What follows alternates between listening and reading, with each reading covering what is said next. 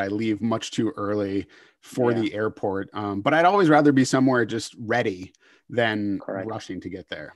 No, absolutely, absolutely. I'm the same. So we have at least one thing common at the moment. That's excellent. All right, looks like we're streaming and recording, so I will start the actual thing now. Hello out there, and welcome to this Loon Dive on Sound of the Loons. I'm Senior Digital Content Editor Steve McPherson, and I am thrilled to be joined by the newest Loon, defender Jukka Raitala. Did I pronounce that okay?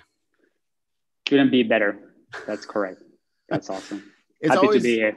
Yeah, it's welcome to Minnesota United. I guess you're not in Minnesota. We'll get into that a little bit about where you are, but bringing in players, there's always a discussion about the where the accent falls in the name, and like Jan Gregush was it seems like a simple name, but it got a little complicated to say. Yeah, I think my last name is not that easy to pronounce, but you did a good job, definitely. Okay, excellent. So you are at home in Finland right now, is that correct? Yeah, correct. How much daylight are you currently getting in Finland? I think at the moment is like sun. I think 9 a.m. to 4 p.m. at the moment. So it's Okay. like 7 hours. But actually, funny you asked that because really sun I haven't seen in weeks because it hasn't been sunny days for a long, long time. So I think it was back in December for sure. That's very So depressing. so you're so you're probably acclimated to a certain extent to dealing with the Minnesota winter. It seems like maybe more so than some players from South America. No, definitely. Like to live in Montreal was very similar. The climate is very similar to Finland, and if I have to choose between very hot or very cold, it's definitely very cold for me. It's way easier. Excellent. We had the same got the same impression from Will Trapp, who is from Columbus and in Ohio, which is sort of similar, and then was in Miami the past year. And he felt I'd much rather be cold than hot, and I think that is a good quality in players who will That's good quality. come to Minnesota. So Yeah. let's talk a little bit about Montreal. Your time in Montreal. It's a great city. I've only been there. I think I've been there a couple times, but most recently for the jazz festival that goes on there in the summer, which is a lot of fun. How did you enjoy living in Montreal, a very cosmopolitan North American city? I definitely liked it a lot. My family felt very comfortable there. It's very European city. The French part was kind of tough because I really never got a chance to study properly, and I felt it like English. I could live with English very well there, so I didn't have the motivation either. But it was a very cool city. My family enjoyed it there. I liked it there a lot, and very nice people, and we had a very very good 3 years. Yeah, I was going to ask about how your French was, or if it got better in Montreal. I feel like I took French in high school, and so I tried, but I sometimes felt a little judged for my French in Montreal. They're very proud of their French heritage. They are, and I respect that. That's awesome thing. But for me, like especially with under theory, everything was in English, and with English you had no issues. So I felt it's good enough for me. And so when you were in Montreal, you got experience playing as you were the captain of the team. I wanted to ask you about your understanding of the captain's role. It's something I'm always really interested in when guys come in who have had that experience of being a captain.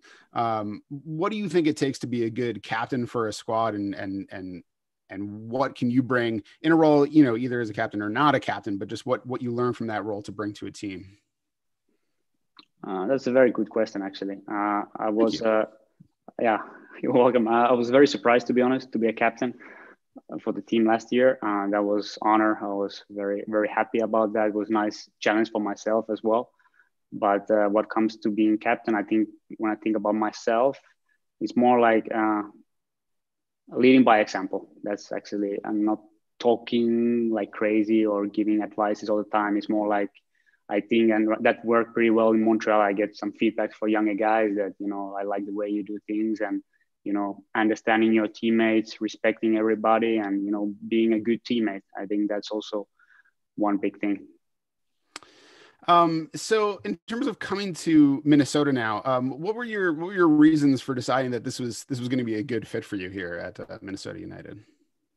No, when I heard about the interest, I obviously I called, I spoke with Rasmus Schuller, kind of Yeah. pretty guy, as Robin Lood as well, and asked what they think about it. And obviously there was a lot of positive stuff, and they are, especially Robin's very happy at the moment with the club. And you know, I know they're a fantastic stadium, great fans. Hopefully there will be fans this year, who knows? But you know, when club shows interest and they want you, it's also gives you good feeling. And I'm in the age, I have 32 years old. I've seen a lot. I play in MLS. This is my going to be fifth year, and I see the potential. I saw last two playoff games against Seattle and Kansas City.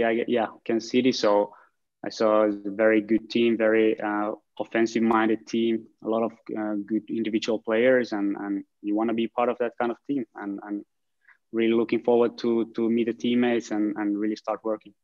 Excellent. So what's your relationship like with Robin Lod? You guys both play on the Finnish national team. How long have you known him? Yeah, I think since he's a couple of years younger than I am, but since he joined the national team, we've been teammates since that. And actually for the national team, I play in the previous years, I played a lot on the right-hand side, and Robin normally plays on the right side as well. So we have a really good connection. And you know, I think he's a great player, very good guy. And you know, it's happy from I'm happy from another Finnish guy from Lassi to come to play with Robin, and it's really cool. Yeah, I wanted to ask about the sided thing. It's always something that's really interesting, and it came up last season because Robin was originally playing on the left.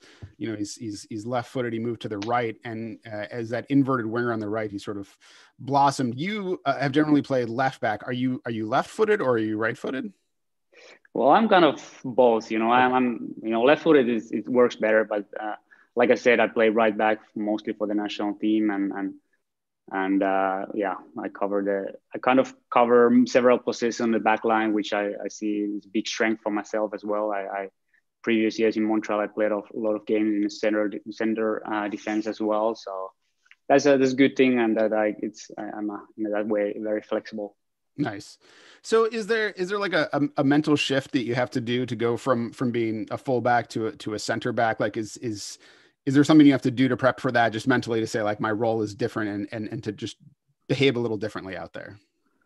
No, I mean, definitely. I'm that kind of guy who, like, if you have main position, you want to daily work on that position, get those repetitions. If it's fullback, you know, giving crosses, passes, center back is a little bit different. So, of course, it's you know, it takes a second to remember what kind of, for example, for the national team, I always play on the right hand side, and I'm more comfortable with my left foot, and it always takes, you have to think a bit, but I played a lot of games in my career, seeing stuff. So it's just football, trying to enjoy as much as I can. Absolutely. Experience is the best teacher, I would imagine. So, Yeah, all absolutely. right. I want to close out with a couple. I was looking up, I remember asking Rasmus Schuller about this as well. I asked him about some Finnish terms. I haven't talked to Robin yet about them, but as I was looking up some more information, I came across some other great ones that I wanted to ask you about. Sisu. The definition of sisu I thought was interesting and maybe applicable to the kind of work ethic that Minnesota United is trying to get. So tell us a little bit about the Finnish idea of sisu. That's a very, very nice question. Actually, I have to tell you a story right away because I think 2 or 3 years ago with Montreal, we played in Houston away. And there was one guy came to me from the stands, and he was speaking Finnish. So I was like, okay, who is this guy? And he was saying that I'm from Finland. He was like 60, 70 years old guy. He's from Finland, and his Finnish wasn't perfect, but I could understand him. We also spoke some English, but he gave me this how you say bracelet for the hand Yeah. brace, and it was written Sisu, and he gave me that, and I was really happy, and then he knew what it means. So it means like that you never give up. Whatever you do, you don't give up. I think that's just the message behind that word. Yeah, it was, as I saw the definition, I was watching a video, they were talking about sort of guts, determination. Yeah, One of Minnesota United's sort of core values is resilience. And I feel like that comes up into that idea as well. So it's one of those things that I saw it. And as somebody who works in writing and works in marketing, I'm like, this is a great idea. We should do more with. that's really good. That's excellent. That's a good word. That's a Yes. really All good right. word. I have a couple more for you. This one I'm probably going to butcher. Um, Vahi on Ilo. Vahingonilo, I Yes. think. Oh, Thank you. okay. Okay. What does that one mean?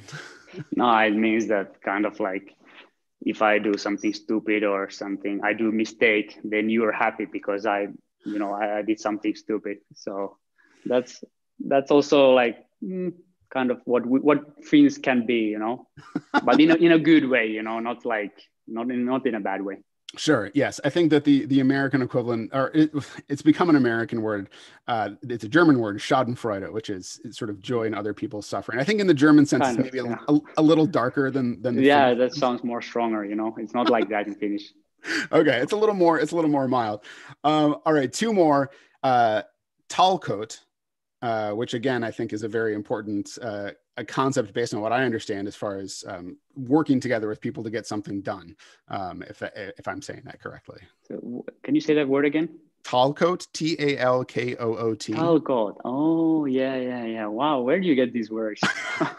I'll send you the video. It was a video of a guy talking about using Finnish terms, and Oh he my God, those stuff. are amazing. I don't even know how to say that in English, but correct. Like people get together in a community and they do stuff for good things, like maybe at your apartment complex, for example, maybe you have to cut one tree or whatever. So you do it as a group kind of Yeah. kind of thing.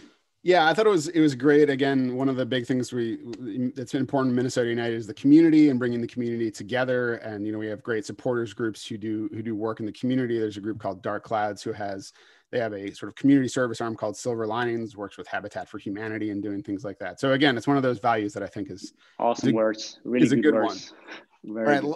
last one, which is a value from myself. I can't speak to Minnesota United, but Kalsari Kani, which which I asked Ras So, about, and it's funny oh my because God. Ras was very mellow. I think like a lot of Finnish national characters, sort of being calm and laid back, Correct. and he had the Yeah. same reaction. I asked him that, and he Yeah. just broke into a grin. So tell us some about Kalsari Kani.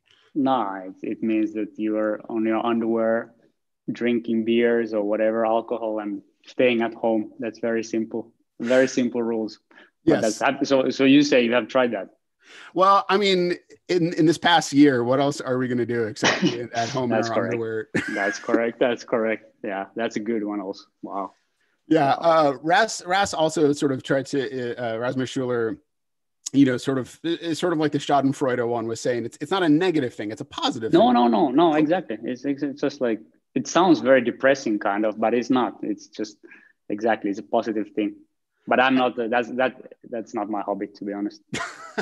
So what? So well, I'll ask because you brought it up. What are some of the things you do like to do when you're not out there, training or on the pitch playing soccer? I have a daughter, 3.5 years old at the moment. She's very, very active. So I think that's massive hobby for me at the moment.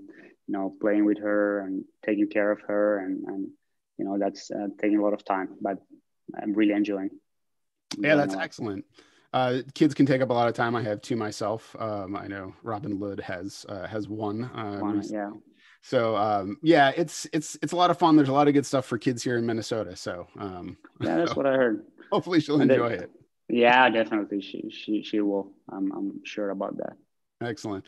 Well, Yuka, thanks so much for joining us on this Loon Dive on the Sound of the Loons, and hopefully we'll get to actually see each other, before too long. We'll see how it goes.